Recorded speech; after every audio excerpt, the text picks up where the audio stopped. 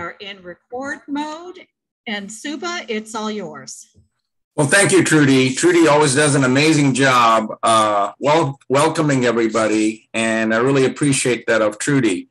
Well, good afternoon, one and all, and welcome to the February edition of Tuesday Explorers, a series of lifelong learning opportunities brought to you by ARP Virginia. So thank you for joining us today.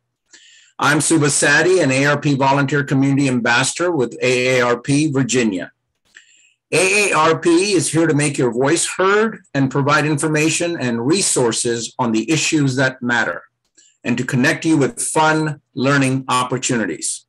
We provide valuable educational, informational, and fun resources, things like webinars, teletown halls, discounts, and more. I'd like to thank my co-host and helper today, Trudy Marotta. Like me, Trudy is a volunteer community ambassador with ARP Virginia.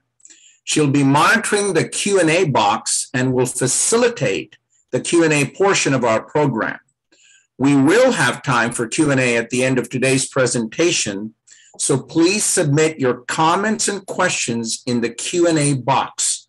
You can even do that when Professor Cooke is talking. We expect the program to last for about an hour and 15 minutes. During Black History Month and beyond, AARP wants to shine a spotlight on local leaders who have helped their communities survive and thrive. I'm truly excited about our program today. The way I found Professor Gregory Cooke was I read a very interesting article in the Washington Post, and the highlight of it was Film Honors African Women who were Rosie the Riveters during World War II. As I was reading it, of course, Professor Cooke's name came up quite often. I said, well, I've got to track him down and have him as a speaker for our Black History Month February series. So I contacted him, told him who I was. We had some amazing phone conversations. Well, to say we succeeded and got him on today. So that's how it all happened. Professor, so let me do a little introduction on the professor. Professor Gregory Cooke is a career educator, documentary filmmaker, and World War II historian, dedicated to helping relocate African Americans from the margins to the main pages of American and global history. He is the creator of Invisible Warriors, African American Women in World War II, a critically acclaimed feature-length documentary that explores the wartime experiences of 600,000 Rosie the Riveters, hidden figures, pioneers who courageously triumph over racism and sexism to create job opportunities in industry and government for themselves and future generations of African-American women. Gregory earned a BA in English from American International College and a master's degree in journalism from the Ohio State University. He's had a colorful career. He did marketing, communications, renovated houses, did freelance travel writing, served as a human resources manager, parked cars, managed a court reporting school, delivered pizzas, and survived 6 train crashes as a freight brakeman with Conrail before teaching and retiring from Drexel University. Wow. Gregory found a way to enjoy life as uniquely unfolding adventure. It is my sincere pleasure to turn the program over to Professor Gregory Cooke. Gregory, the screen is yours, sir. Thank you, Suba. I'd like to thank the AARP Virginia for allowing me to present today on Tuesday Explorers, as well as Amber Sultane, who has been my primary contact here. But obviously this was a team effort, and without mentioning everyone's name for the sake of brevity, I want to thank everyone involved in making this program possible, and for helping me spread the word about African-American women of World War II, and for inviting me to participate in your Black History Month celebration. Today, I'm actually here. I wear multiple hats. So today, I'm actually here representing the Basil and Becky Educational Foundation, which is my nonprofit that I use to, try and spread the word and do good work. One of the things I want to reference in my talk, I might use the term Negro, colored, Black, African American interchangeably. The words Negro and colored, I use those terms sometimes because that's how the women in the 1940s, that's how they self-identified. And the truth be told, I was a Negro until 1967 when James Brown came along and said, "Say it proud, I'm Black and I'm proud." So in 1967, I went from being Negro to Black. So I want to make that clear. And also, part of this story, this documentary, is part of my own life journey, this intertwined with this. So, slide, please. Dr. Cooke, Professor Cooke, do you want the slide or do you want the video? Oh, I'm sorry, video, please. I'm sorry. No worries. This is the introductory trailer to Professor Cooke's documentary.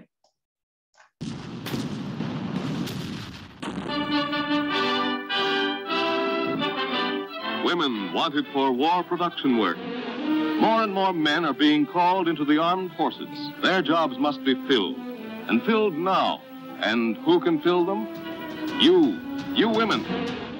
Working at the Navy Yard made me feel patriotic, that I did something to help the cause. We were doing something to help the boys, and it just made you feel special. He looked at us. We were all maybe 100 pounds apiece.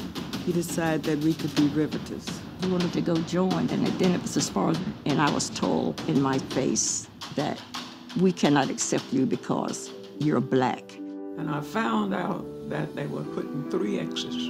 I knew that was to recognize us as being Negroes, we were called at that time. We just felt like that we have a job to do at home, and I felt real good about that. And we as women, we had to keep the home front up, because many of us did the jobs that they said only the men had done. The first day on the job at the Navy Yard, I was scared to death.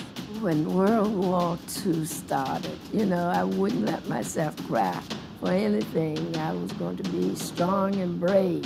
When men were in the service, the women had to take over, be the breadwinners, pay all the bills, and take care of the house. There was a racist notion that Black women carried venereal disease and other kinds of diseases. I still suffer headaches. I take medication every day. Washington was deeply segregated. It was so segregated that you had the feeling that you were in a foreign country. We just worked hard all day, picking cotton till my fingers bled. Well, you were sort of in slavery when you were sharecropping. He just said, "Look, if you bring your Black ass in my office one more time and ask me a question, I'll fire you." In Alabama at that time wasn't nothing free but a white man and a Black woman. I was able to bring a paycheck home higher than anybody in my family. We can do it, and we did it.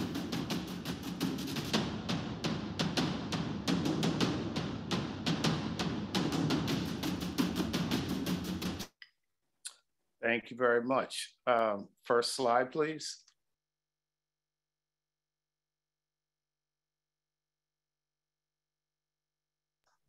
I'm here, Professor Cooke. Give me 1 second. Oh, Sorry. sure. No worries.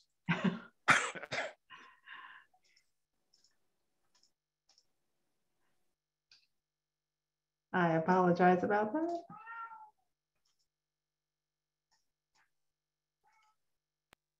Here we go. Okay, this is my introduction. That image you see there, the young woman who posed for that, her name is Mrs. Ruth Wilson. She turns 100 on April 5th, a couple of months from now, and she posed for that picture. So that's called Victory. That image is called Victory, and you see the traditional image we see in her. So that's called Victory. And she also says at her party, she's going to do a pole dance. So I'm looking forward to that. Next slide, please.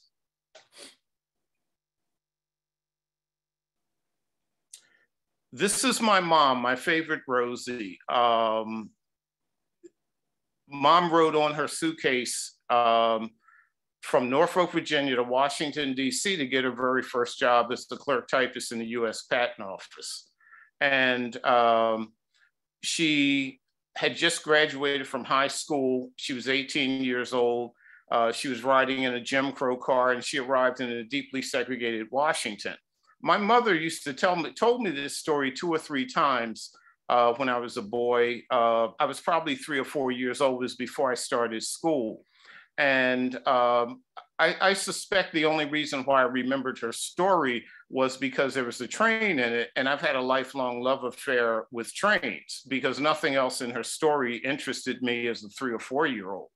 But I do remember when my mom told me that story, her mood elevated and she smiled. And I sometimes wonder if she was reflecting on the times when she was very independent because she was a stay-at-home mom. And, you know, so I sometimes wonder now she was reflecting on that time as maybe even a better time. And as already, and what was already mentioned in my bio, my lifelong love affair by a variety of circumstances, I did wind up being a freight brakeman with Conrail, and I did survive 6 train crashes. So, but mom got her first job as a clerk typist. And even though her job was considered, or what came to be known as more of a traditional female job, what a lot of people don't know is prior to the war, a lot of the jobs that we came to associate with women, like typing, file clerks, those types of administrative positions were actually held by white men, and at least in the government. And so when the war comes, those men, you know, go into the service. And so they need people to fill those jobs. And so the federal government sent out requests all across the country and also to Black communities, encouraging Black women to come to Washington to get jobs. You know, not only the jobs had to be replaced where the men left, but the federal government in Washington exploded and multiplied exponentially. And at one point, the housing office in Washington was processing more than 100,000 applications each month for new people coming to Washington looking for housing. So my mother was one of those women. She was in the war effort. And as we all know, that nothing happens in business or government unless someone types a piece of paper for that to happen. Today, the paper's digital, but that's still the way the process works. So when I learned about my mom's role in the war and how she was living at that time, 18 years old, 1943, realizing that was in the middle of World War II, I have intentionally expanded the understanding of who Rosie's are, because she was involved in the war effort. Technology and the patents that go with new technologies exploded during the war. So she was definitely active in that war effort. And so, you know, by my reckoning, she's a Rosie. Next slide, please. My personal journey into World War II started almost, I'm going on 35 years now, and it's been a fight to illuminate the contributions of African Americans in World War II. As you can see, they're the unit patches of several of the more storied segregated African-American units during World War II. But all of this actually started for me because I was spiritually compelled. And those are the only words I have. I was spiritually compelled to go to Bastogne, Belgium, almost 35 years ago. And something got in my spirit, wouldn't let me go. So I went to Bastogne, Belgium. Some of you in the audience may know that Bastogne was the focal point of the World War II Battle of the Bulge. It was the largest battle the US Army has ever fought. And there were thousands of Black men in that battle. These are 3 of the units of Black soldiers who actually fought in the Battle of the Bulge. So I go into the museum there, the Martison Museum there, and I see African Americans in the diorama. And it was the first time in my life I'd ever seen African Americans associated with World War II. And it kind of blew me away. So as a result of that, I started researching and reading and learning everything I could about African Americans in World War II. And I learned, for example, I mostly focused on Europe, but I learned, for example, that at the end of the war, there were like 455,000 African-American men and women in Europe. And that research led me to Great Britain. Great Britain is a place where they also had a large number of female workers. Actually, they had a larger proportion of women working than we had in the States. But by doing research in Great Britain, I came across the female workers there, and then I was working backward almost, and that's when I discovered and started looking at what we now call Rosie the Riveters. And somewhere between 5 and 8 million American women of all stripes went to work during World War II, and their employment was directly related to the war. Okay, and so once I started looking at Rosie's, and most of the research out there is on white Americans, white Rosies, I came across the fact that there were 600,000 African American women who were Rosies. Next slide, please. Dr. Maureen Honey compiled a text called Bitter Fruit.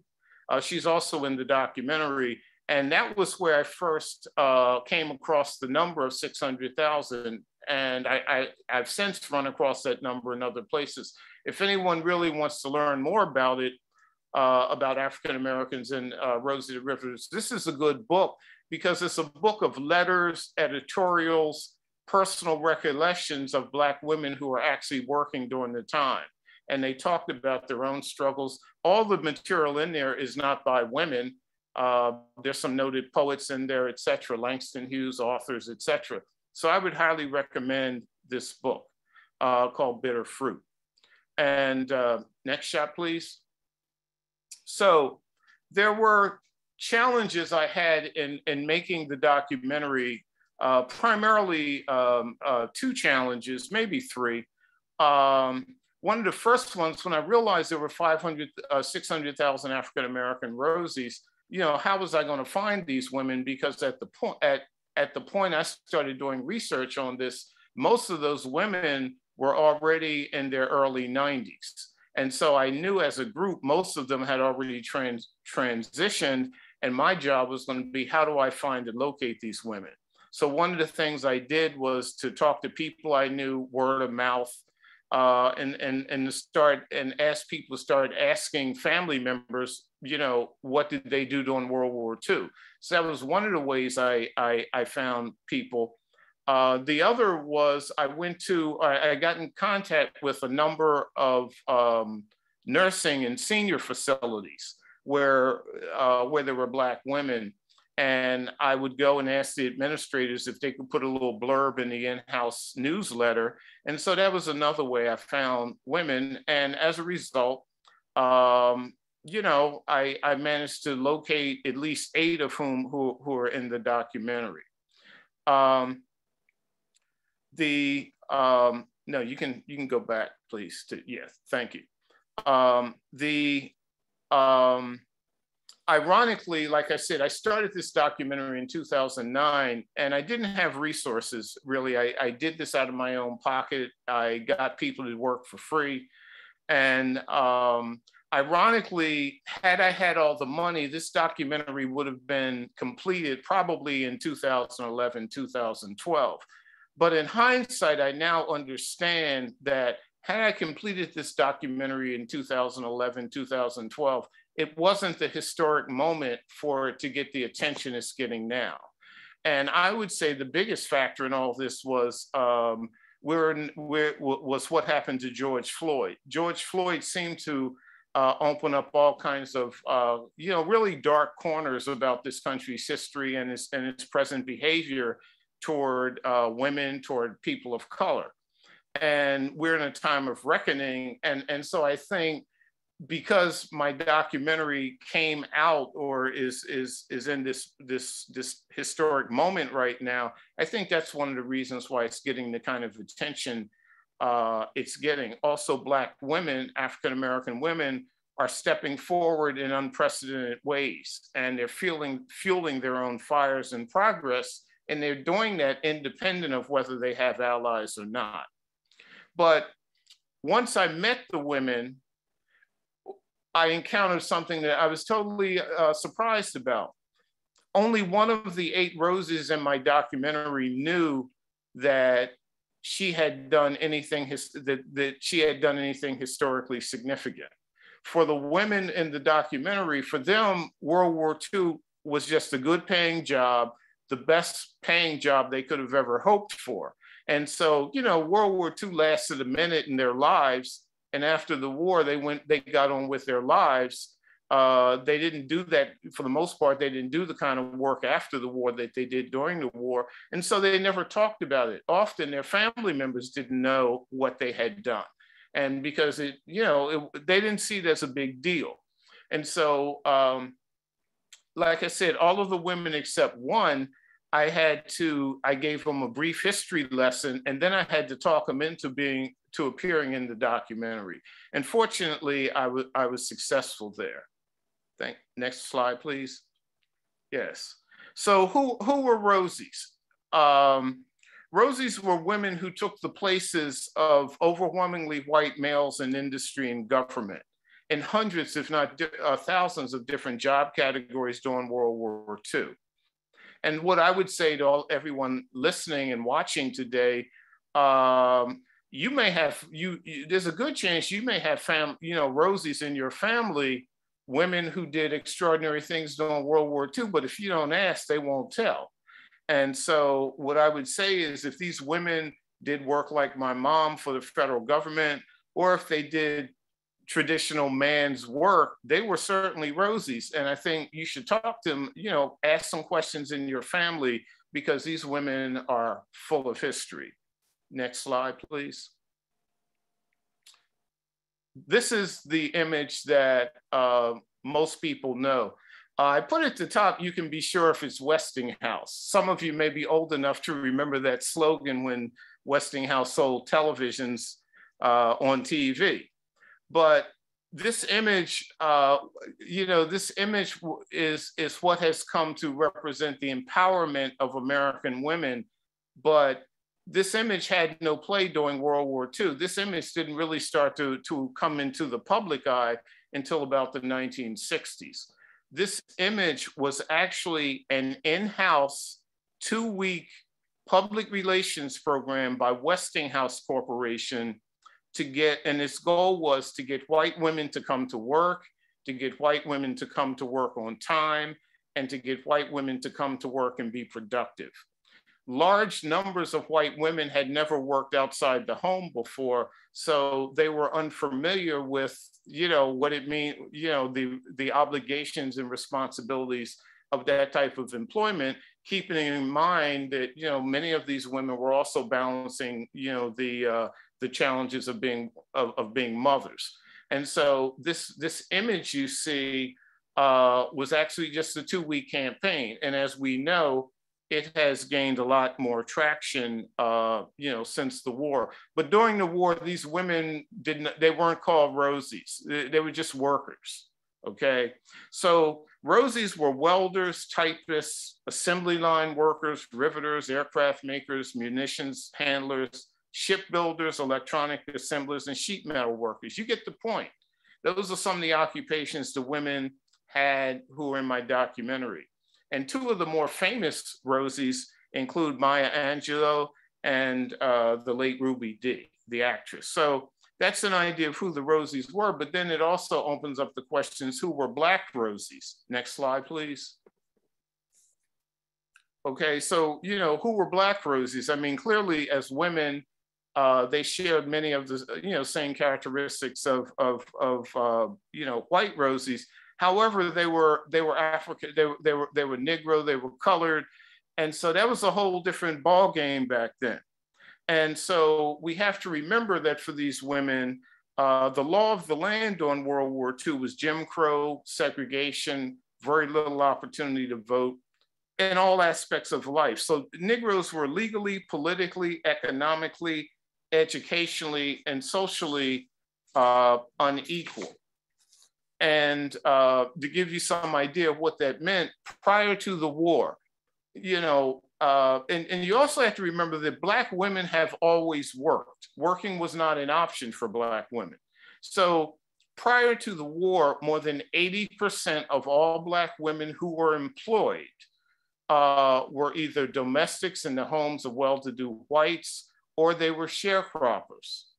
And if you were a domestic, you might have been making $5 a week, depending upon where you were working for 10, 12-hour days.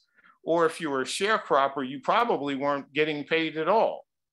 And, you know, and that was because sharecropping was really a 100-year extension of enslavement. So that was the plight of Black women at that time. And as I said, Black women have always worked, but the war created opportunities for them that they would have never had. One woman, you know, I read something by a Black woman, and she said, Abraham Lincoln may have freed the slaves, but it took Adolf Hitler to get Black women out of white women's kitchens.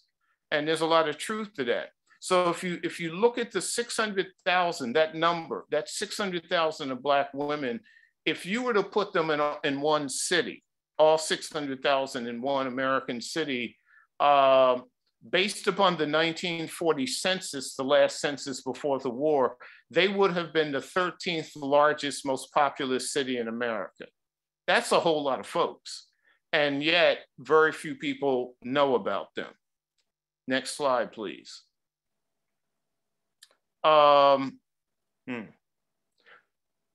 That's, well, okay.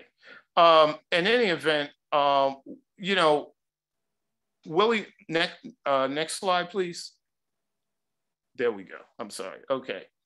This is Mrs. Willie Mae Govan, and you know, Black women were patriotic. I mean, they were Americans, and they did the things that all Americans did to help this country win the war. And she said that America belongs to me too, and she really meant that. And she did all kinds of patriotic things to help this country win the war. And you also have to remember, during the war, it would have been very, very difficult to find an American family that didn't have skin in the game, right? You had 16 million people in the military. You had millions of people working in factories, shipyards. You had people conducting bond drives, air raid wardens. So many American families were connected to the war directly or indirectly. So it would have, you know, patriotism was very widespread because, you know, everyone, you know, most people were patriotic. Next slide, please. This is Gwen Faison. You know, one of the patriotic things that a lot of people did during the war, she bought war bonds. You know, during the war, America actually paid for the war. You know, no credit card, just paid for the war. And the way they did that was to sell war bonds to the public. And so when they sold war bonds, that was, the government got the money, the citizens got the bonds with interest. And for Gwen Faison, it was one of the ways in which she used that money with her husband to buy her first home. Next slide, please. This is Mrs. Ruth Wilson, the model in the painting I showed you in Victory. She was a young woman. She was married. She had a couple of kids. Her husband was overseas in England, okay, getting ready to go into the European theater of war. But one of the patriotic things she did, she used to go dancing and socializing at the segregated USO clubs. I mean, World War II saw more Americans on the move than ever before or since in this country's history. And so the USOs were opportunities for servicemen and women to come and relax, dance, meet people, etc. So Mrs. Wilson, you know, she used to go there and dance. And she told me, she said, she used to stay out, that if she could get a babysitter, she'd be out dancing till 2 in the morning and had to get up and go to work at 6. But, you know, again, she was a young woman. Next slide, please.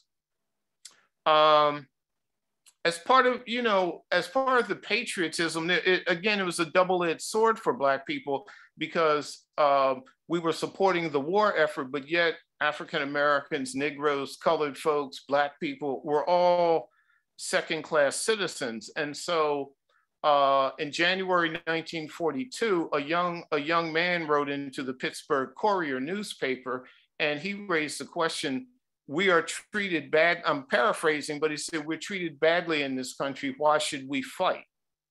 And so as a, you know, and so as a result of that, the editor of the newspaper created this campaign called the Double V campaign. And it was a rallying cry for Black people throughout the war. And the Double V stood for victory overseas against Nazism and fascism, and victory at home against racism. And despite the patriotism of these folks, thousands of colored women wanted to work or join the military. And there was an acute labor shortage throughout the war, but they were denied simply because of the color of their skin. Next image, please. Okay, so as I said, throughout the war, there was an acute labor shortage, but many companies just refused to hire Black women. And a lot of it was because they were afraid that their white workers would either quit or go on strike. And so as a result, Black women were the last hired and the first fired. Most Black women in industry got their jobs in 1944, the last full year of the war. So there was just this overall reluctance to hire Black women. Next slide, please. We have Mrs. Wilson again. As I said earlier, she was a domestic, but she quit her job as a domestic, got training in one of the government-sponsored training schools, and she became she went to Bach High School. She got training as a sheet metal specialist. And upon graduation, she went and got a job at the Philadelphia Navy Yard and helped build an aircraft carrier, the USS Valley Forge. Next, please. This is Susan King. She was an actual riveter in Baltimore at Eastern Aircraft. She went downtown with a few of her friends, again, in downtown Baltimore to a government training facility. She said they took a look at her. She said she was about 100 pounds. And the guy said, you can be a riveter. So here we have a literal Rosie the Riveter. Next, please. This is Marion Reed. She was a sharecropper and a student. And all of her brothers but one left for the military.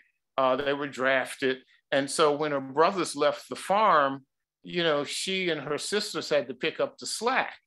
And she told me that she learned how to operate all of the heavy machinery on the farm.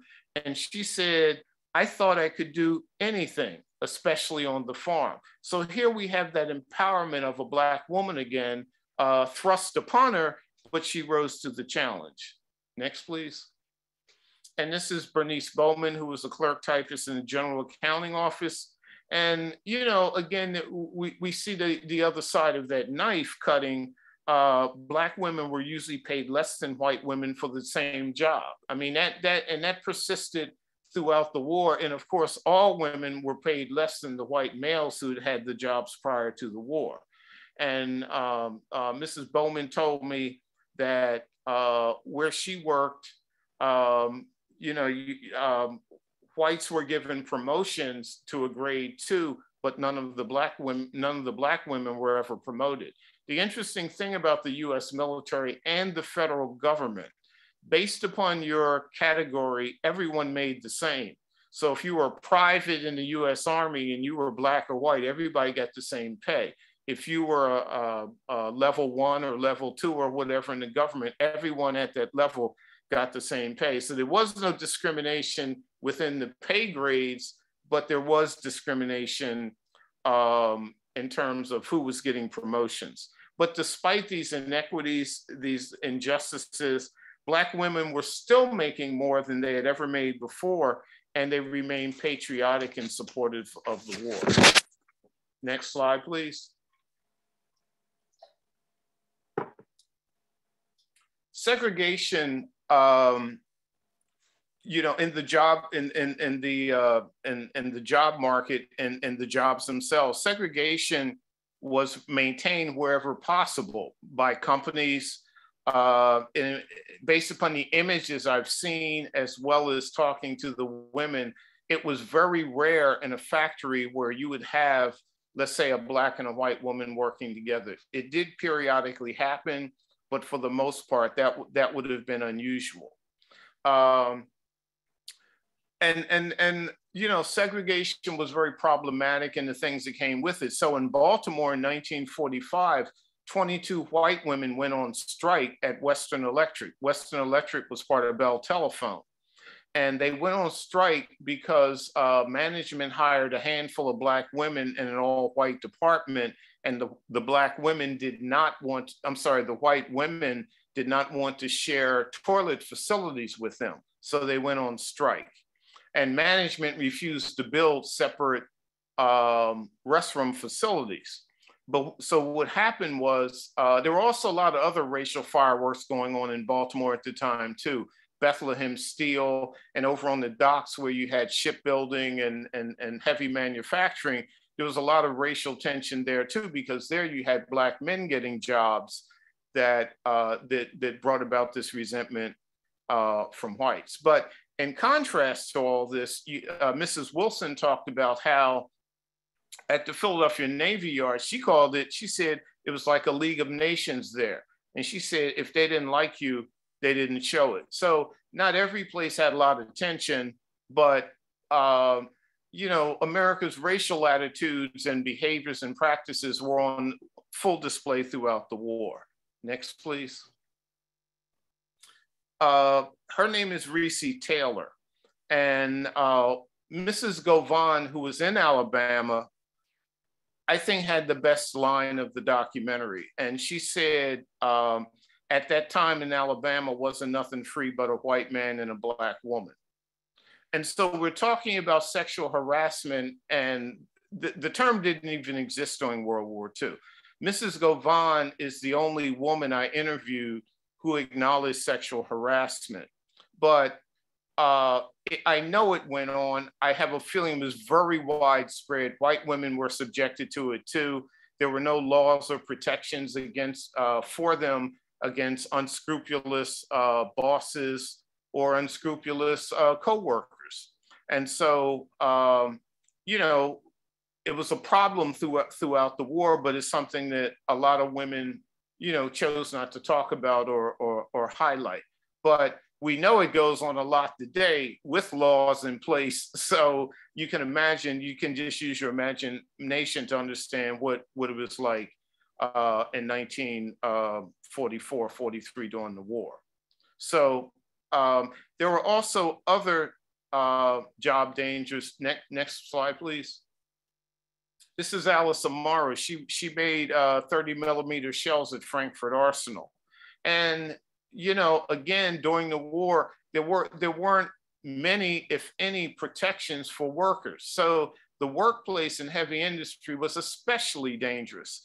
So while working at the Frankfurt Arsenal, she got TNT poisoning, got into her blood, made her sick. She lost time from work, but eventually she recovered and went back to work. And again, going back to Mrs. Govan, Mrs. Govan made gunpowder at EI DuPont in Childersburg, Alabama. And one of the things she told me, she said very few white women worked where she did, and the ones who did worked in the office, not where she did. But Mrs. Govan said that it was so dangerous where she worked that every day for about 4 hours, they had to send her outside, and she cut grass or did those kinds of things because the work was so dangerous. But she also said she was damaged by the war. That's the direct quote. She takes medication every day for her head. She has headaches. And she said she thinks the war damaged her. She says she can't prove it, but she says, quote, only God and I know what happened there. And so, you know, so there were hazards and dangers to the job. And these were hazards and dangers that everybody faced, Black, white, male, female. It was just the work environment back then. Next slide, please. So there were always politics. There were a lot of politics going on to open the doors for Black women to get these jobs and to have these opportunities. So Mary McLeod Bethune was probably, almost certainly at that time, the most powerful Black person in America. And I maintain that if I could create a Mount Rushmore of African Americans, she would be one of the faces on Mount Rushmore. She was that significant. A lot of people don't know who she was, and that's unfortunate. I would give her some perspective to say she was the Martin Luther King of her time. That's how significant she was to the upliftment of Black women, in particular, and Black people in general. And so her contributions cannot be understated. And part of her legacy is the National Council of Negro Women, the largest Black female organization in the world. It is global, and it has more than 2 million members. But she was a key player. And next slide, please.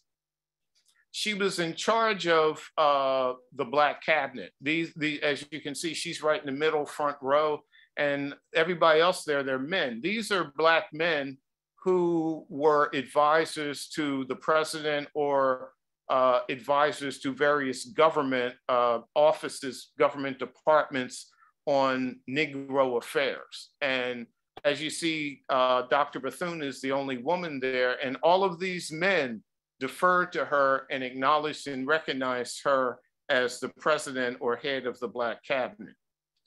Next slide, please. Here we have, Eleanor Roosevelt. One of the things Bethune was able to do, she had a great relationship with Eleanor Roosevelt, who was, the first lady. And because she had this relationship with Eleanor Roosevelt, she had easy access to the president. And Eleanor Roosevelt and Mrs. Bethune worked together in a lot of different ways. Next slide, please. This is Bertie Bush. She worked in the War Department and she was a clerk, but she also engaged in civil rights activities in her free time. But Mrs. Bush worked, when she went to apply for a job, she told me that Mary Bethune and Eleanor Roosevelt worked together to get people's pictures taken off of the job application so the women could not be discriminated against. But Mrs. Bush told me when she came up to get her interview, she peeped over and she saw that the woman interviewing her put 3 X's beside her name. And that was a signal that she was Negro. So again, there's this other obstacle that, these women had, African-Americans had to deal with. Next slide, please. So, but it was their friendship between Bethune and Roosevelt, for example. They were very instrumental in getting the Tuskegee Airmen airborne. Mary Bethune handpicked Major Charity Adams to take the 688 Postal Battalion overseas to Great Britain and France. It was the largest Black unit. It was the largest contingent of Black women battalion, about 755 women, the largest contingent of Black women to go overseas during the war. And both women were instrumental in, getting Black women into the Army as nurses or as part of the Women's Army Corps. And despite the fact that there were thousands of Black women who wanted to join those organizations, most never got in because of racism. And as an aside, if you were a Black nurse and you went to Europe, because some did, you were the only people you could attend to were Black soldiers and German POWs. Okay, next slide, please. This is A. Philip Randolph, and he was head of the Brotherhood of Sleeping Car Porters, and they were basically the people on the trains, on passenger trains, who cooked and cleaned and serviced their white clientele. And so he unionized hundreds of Black men in that capacity. But you got to remember, World War II brought America out of the Great Depression. And but Negroes were still hurting. I mean, the Great Depression ended for white Americans, but there was still a problem in the black community. A. Philip Randolph started the March on Washington movement. And by the way, this is the same guy who organized and planned the March on Washington in '63, where King did his I Have a Dream thing. But in 1940, June, A. Philip Randolph was going to bring 100,000 Black people to Washington, D.C. to demonstrate against discrimination in hiring, poor housing, employment, basically just the overall condition of Black folks. But he was going to focus on the lack of job opportunities. Excuse me.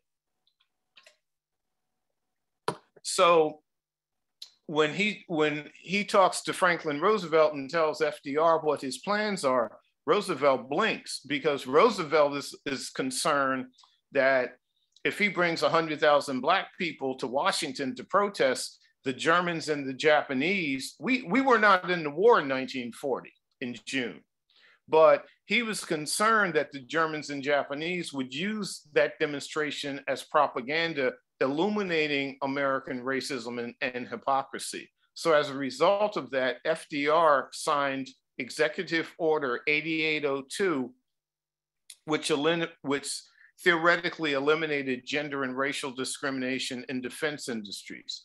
Overall, the door opened for Black people and specifically for Black women to get these jobs. Next slide, please.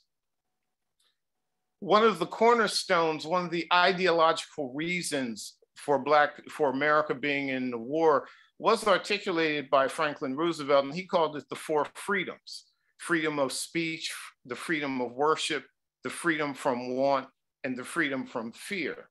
Well, the freedom from want and the freedom from fear were entities that African Americans, Negroes, did not enjoy at that time. We were, African Americans were economically at the bottom rungs of the economic ladder. And there was still a lot of racial violence directed toward Black people through lynchings and assaults on the street and those kinds of things. So, you know, while FDR talked about his 4 freedoms, quite frankly, he was really talking about the freedoms of Europeans and white Americans. He was not talking about the 12 or 13 million Black people in America at that time.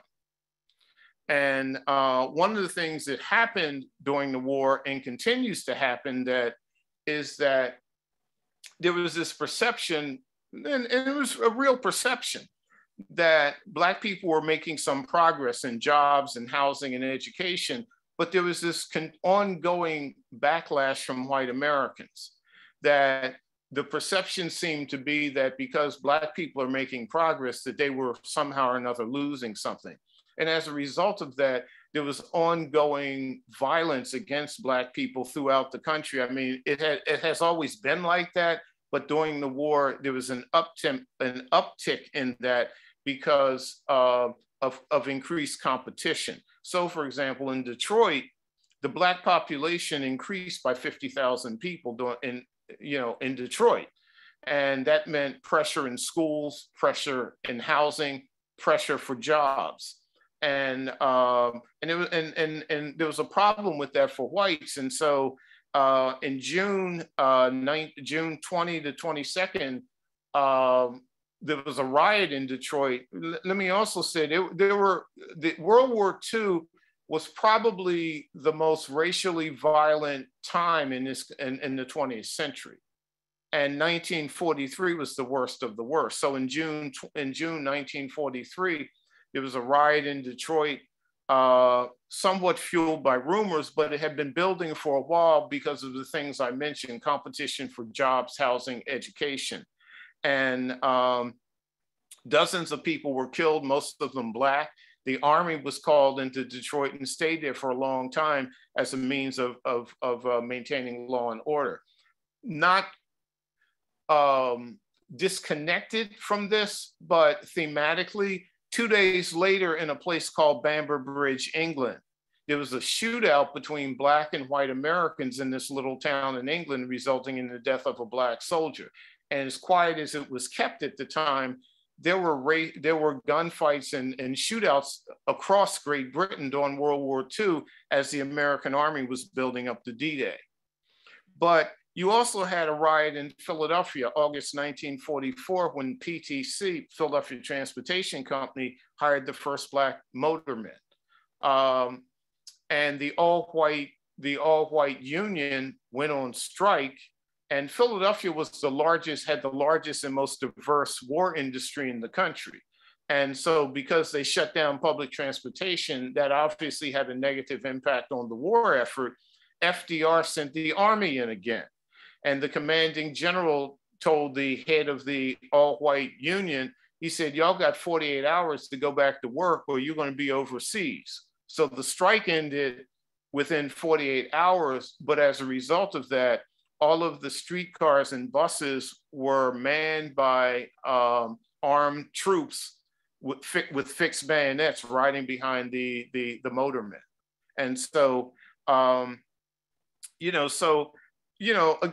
in 1943 alone, there were almost 250 attacks against Blacks by whites. And, next slide, please. Yeah. Okay. So this is, an example of some of the stuff going on in Detroit. Next slide, please.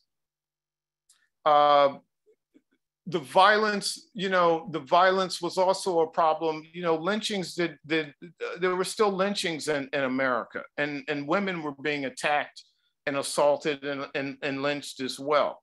And officially, there were 10 lynchings in America during World War II, but there were almost certainly a lot more than that. And again, a lot of that was about the backlash of white Americans against the perception that Black people were making progress. So what I can say about America's unity during the war is that I think all Americans were pretty much pulling in the same direction because so many people had skin in the game. Everybody wanted their loved ones to come home safely and get life back to normal. But the deal was all Americans were pulling in the same direction, but we pulled separately. Black folks were pulling with their double V, and white folks were pulling wherever they were pulling to maintain as much of the status quo as they could. So next slide, please. So the war experience for Black Rosies, I would say, was a mixed bag, more positive than negative. But remember, after the war, 1945, America was still a country where you had legalized racism and systemic disenfranchisement for Black people after the war. And so most Black people there were 1.1 million Black people, men and women, in the service during World War II. They were entitled to the GI Bill. Most could never use the GI Bill. And most could never buy the houses with the cheap mortgages, or they could not use the educational part of the GI Bill because of systemic racism in this country.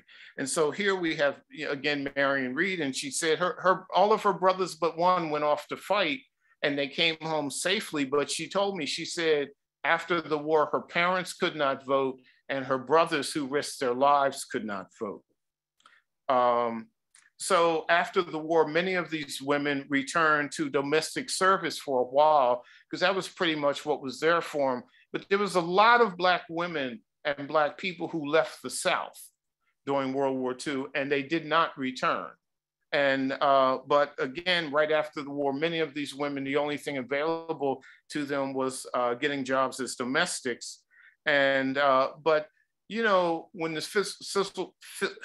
civil rights movement started kicking up speed in the late 40s, early 1950s, things began to slowly change for Black women, and their options for employment gradually increased. And actually the the employment of Black women in domestic service and in sharecroppers actually started to decline about 1940. So Black Rosies forged a new sense of self-confidence, self-determination, and it was the kind of thing that gave them life skills that many of them were able to use for the rest of their lives. Next slide, please. We have Ruth Wilson again, and she told me, she said, after the war, there was a letdown because of the big money was gone, and she went back to domestic work. But eventually, by chance, she got a job in a doctor's office, and from there went to a coat factory where she worked for 28 years, and then she retired from there, and then got another job at AAA, where she worked for 13 years. And so I talked to her this morning. She told me she has dual pensions, which is, as a Black woman, from that time period, that's phenomenal. And she's getting Social Security. So, World War II and the things that happened right after that were very positive for her. Next slide, please. Susan King, as I said, was a riveter at Eastern Aircraft. She eventually got a graduate degree from Morgan State University. She became a high school teacher and a guidance counselor. Next slide, please. This is Willie Mae Govan, and I think I'm impressed with all these women, but maybe I'm most impressed with her. She was born in Alabama. She dropped out of high school in 10th grade because she had to tend to her mother until her mother passed away. Mrs. Govan was small. She walked 5 miles to the EI DuPont plant to get her job. But here's the thing about her. She didn't get her high school diploma until she was 60. Once she got her high school diploma, she became an ordained minister. Once she became an ordained minister, she bought a piece of land. Once she bought a piece of land, she built a church. And this is all from a woman who started out, like all of these women, in very humble circumstances. Next slide, please.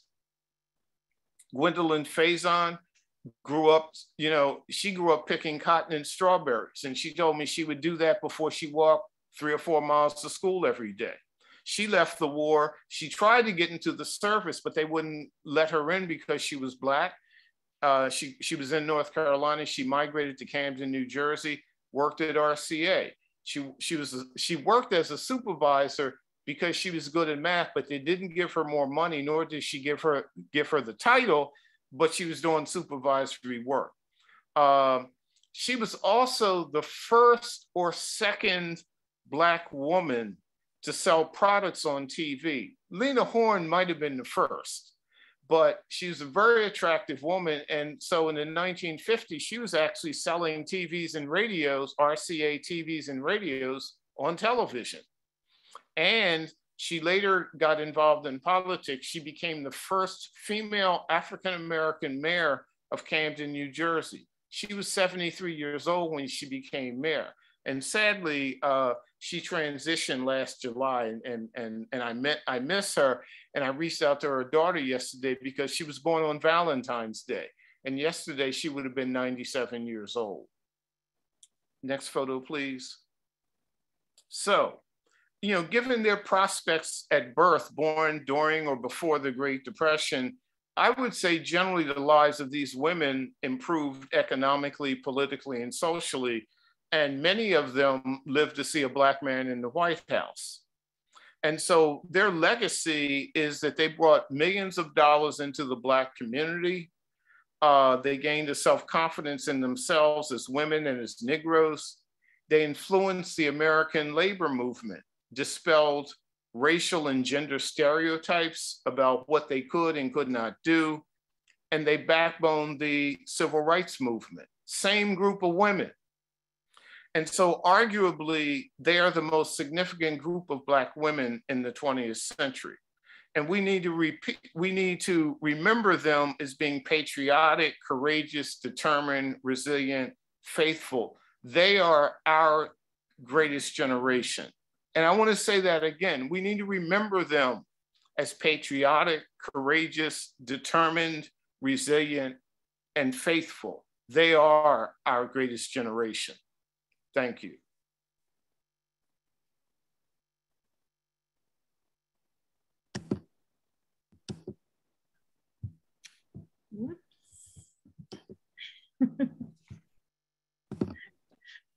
Sorry, I'm not the only one that's slow on technology.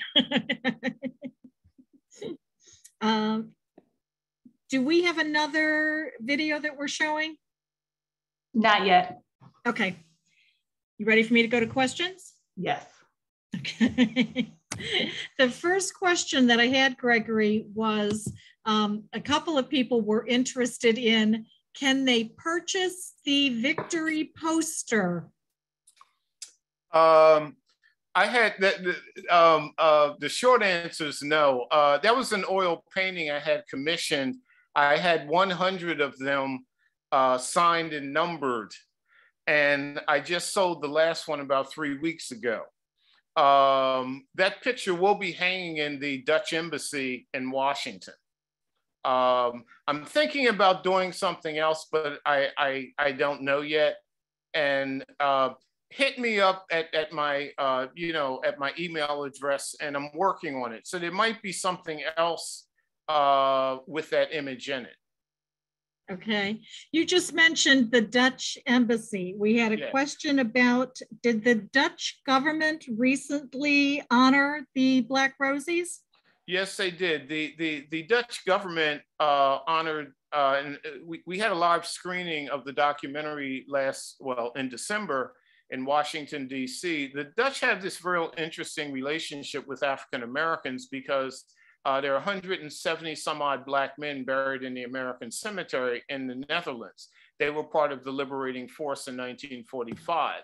And so the Dutch have acknowledged the Rosies because they built the planes, the tanks, the ships, and all the mechanisms of war that were used to help the men help liberate their country. And so what happened in December, the Dutch government gave official proclamations to all of the women who were in the documentary, thanking them and their daughters. In some cases, only their daughters were present. But I thought it was a hell of a thing to do. And in many ways, this government has yet to acknowledge African-American Rosies. But I must say, in fairness, there is a Congressional Gold Medal that was awarded in, I think, November of 21. I'm a little fuzzy with my time because of COVID. It's either November 20 or November 21. There is a Congressional Gold Medal dedicated to the Rosies. There's a backlog of World War II medals, so it may not be available at the earliest until December of this year, but I'm told that there will be part of the image, there will be a Black woman on the medal. So that is the nation's collective recognition of what American women do. And lastly, I'd like to say, my personal views, I don't think American women, no matter what color they were, I don't think American women have gotten their just due and recognition for what they did. I agree. Another question is, did your research uncover many Black women that were accepted into the WASPs? If I remember correctly, WASP is Women's Air Force Service pilots. Right. Okay. I didn't find any. Someone's recently told me about that. I have to dig a little bit into it. It wasn't my lane per se, and I never stumbled across it. I won't discount it. I mean, every now, my learning curve has gone kind of flat, but every now and then I still run across stuff that says, wow. So about 2 years ago, I learned that there were actually Black women in Washington, D.C. who were code breakers, college-educated Black women who were code breakers. Of course, because they were Black, they started out emptying trash and mopping floors, college-educated. But, so, I'm still learning. Yeah. Okay. What about minority women that might have been employed in the Oak Ridge, the Atomic City component? I don't know that. No. Okay. No, I don't. I'm looking through to see if I have any other questions for you. I've got very wonderful comments about how much they are enjoying this program. Thank you. and one that says this is an important story that needs to be told more often. And it was a spectacular presentation. Thank you. And that looks like all the questions I have. So Suba, I'm going to throw it back to you. All right. Well, thank you, Trudy. Gregory, on behalf of ARP Virginia, we'd all like to thank you for sharing your valuable time and knowledge with us this afternoon. One thing I certainly learned that I had not ever heard of was the National Council of Negro Women that was started by Dr. Bethune, as you said, the female MLK, and her relationship with Eleanor Roosevelt. I know one thing about Eleanor Roosevelt is she gave credibility to the Tuskegee Airmen by flying with them. And that gave her husband saying, oh, wow, my wife flew with them. So that kind of gave them some credibility. But are there any books written about Dr. Bethune? Yes, there are, but I can't quote them. I just know there are a ton of books and articles about her. I'd also like to make a comment about Eleanor Roosevelt. Okay. And I don't know the history of first ladies, so I'm not going to try and get out of my lane. But what little I do know is Eleanor Roosevelt was the first lady who actually did something, right? And by my reckoning, if you were to take all the first ladies and stack them on top of each other in their contributions, they would not come up to her knees. Okay, Eleanor Roosevelt took on Black people, very unpopular during the war and at any time. Yes. And like you said, she flew with the Tuskegee Airmen. She did amazing things and put her name and reputation out there. And, you know, not to knock first ladies today, but they go with safe things, issues that, you know, you're not going to get pushback on those issues. Yeah. Eleanor Roosevelt was a totally different woman. And, yes. And she was a giant. Yes, I totally agree with you. 1,000% on that. Yep, she's one of my heroes. Yeah. But folks, we'd love to get your feedback on today's program and ideas for future programs. In the chat box, you'll see a link to a survey. Please click on the link and take a few moments to share your feedback with us.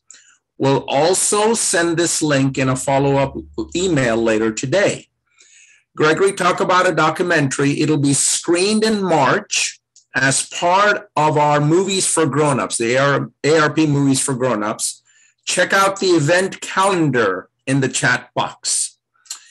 We invite you to continue to celebrate Black History Month with us. Our Tuesday Explorer programs this February have focused on the rich contributions of African Americans to our local communities and beyond. Next Tuesday, again at 3 p.m. Eastern Standard Time, we invite you to join us on a virtual tour of the National Portrait Gallery's collection dedicated to African American history makers. In the chat box, you'll see a link to register for these and other Black History Month programs. Until next time, we encourage you to stay curious and keep exploring. Thank you all. Have a great day. Thank you.